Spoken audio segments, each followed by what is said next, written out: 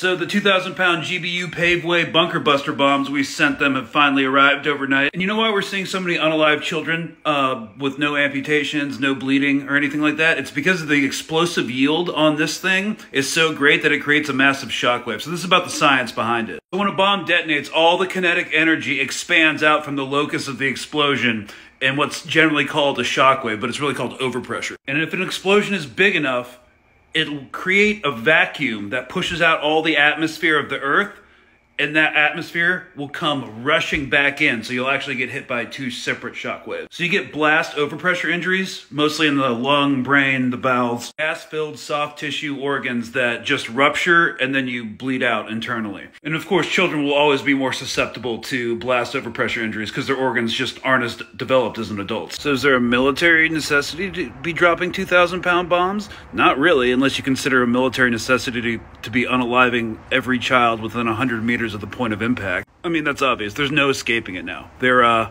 main talking point is they're dropping bunker busters on non-bunkers.